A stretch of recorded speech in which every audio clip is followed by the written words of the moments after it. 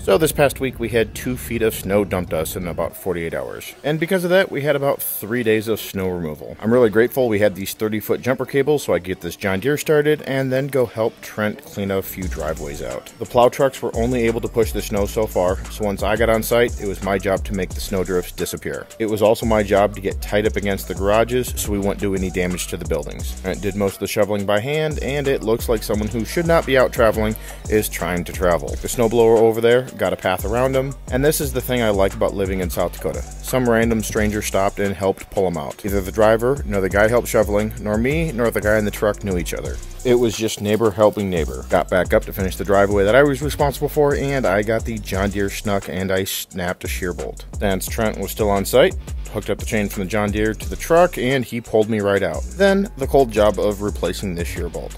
But for tonight, we're done with this project and on to the next one, which is more snow.